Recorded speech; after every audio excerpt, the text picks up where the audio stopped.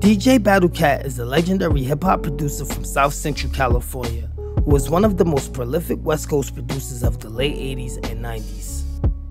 DJ Battlecat broke in as a 16-year-old DJ in the early KDAY era and remains one of the most influential architects of West Coast rap.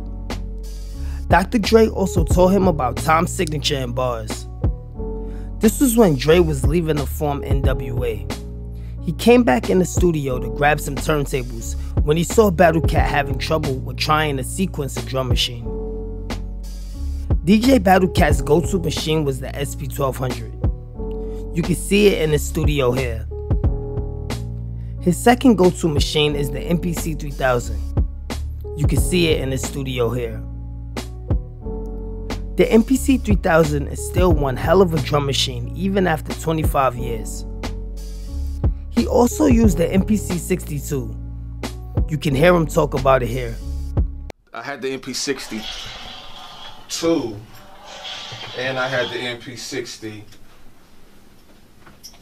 Yeah, I said the MP62. Now that one you're looking at is the first hardware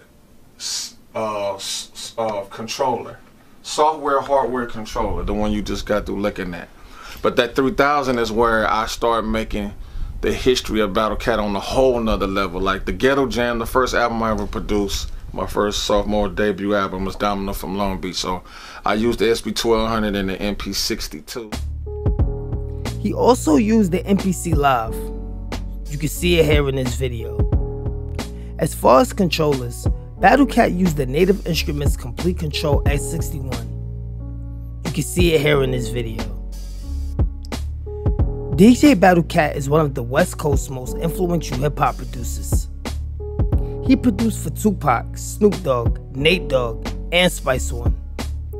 Shoutouts to Doom Tapes, DJ Word, TBS Drink Team, and AJVY for recommending Battlecat. If you have a producer that I haven't done yet, put it in the comment section below.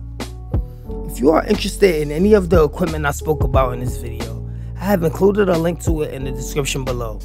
Thanks for watching.